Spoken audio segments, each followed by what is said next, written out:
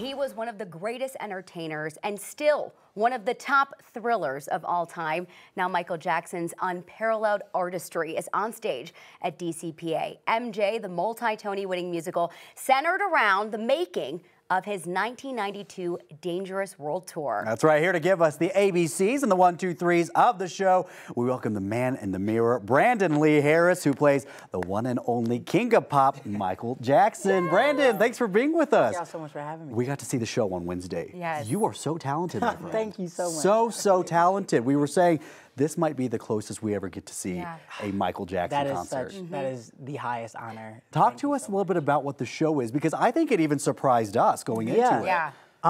You know, that's something that a lot of people who saw the show and see the show still, that's what they think. No one knows what they're getting into with this show. The show is a concert. The show takes place over 2 days of rehearsal, and Michael is getting ready for the Dangerous World Tour. He's getting interviewed by MTV, and in the interview process, he's basically just going through his life. So you see a little Michael, you see him with the Jackson 5, and then you see myself. I come in at teenage Michael and take over until his solo career, and then back to Roman. But it's a really jam-packed, fun, like, hitting Truly. It was hard to not want to stand up and dance around. Yeah. That's what we want. That's what we want. We encourage people to come and like dance and sing and get up like that. That's what it is. You talk about kind of those flashbacks where you go from young Michael, you have, Michael through the ages. We weren't expecting that, and it to be so seamless, like this storyline. It was just truly so beautifully done. You said Michael Jackson, one of your idols growing up your whole life. You guys have the same birthday. Wild. This was like destined to be. How stinking cool. Talk about the process. You said you're kind of still constantly channeling him. Absolutely. Yeah. Absolutely. The process, honestly, I've been working with the MJ company for a little over a year now. We started working together in 2022 when I first started auditioning. And from then, I've been in rehearsal rooms with all of the creators. We have a team of brilliant people behind the scenes getting us prepared for the show. Yeah. We work closely with Rich and Tone Talawega, who they were dancers that were discovered by Michael when they were teenagers, and they went on tour with him. They choreographed for him later in his years, and they work with all the middle Michaels, the MJs, the little Michaels, on really making the movement authentic. And that's the hardest part. That is the part where it's so much time that we spent months on end, like rehearsing with them day in and day out, like really getting it down. Well, and that's got to be a lot of pressure, because of course that's what Michael Jackson was known for, is those moves that we had never seen anybody else doing.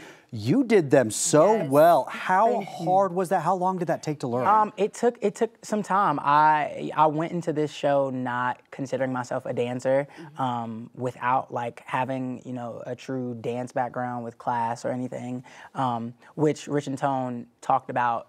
Michael was so unorthodox. Michael learned by watching growing up, and he crafted his own unique style of dance. And so being also from a background with nothing, it made it easier to really kind of step in and really try to hone in on getting that down. We talk about the artistry of Michael on stage, and we really do see that. Like, I feel like I was watching almost a documentary in a way, like just seeing how intense he was with everything and changing things, and just his vision was so big.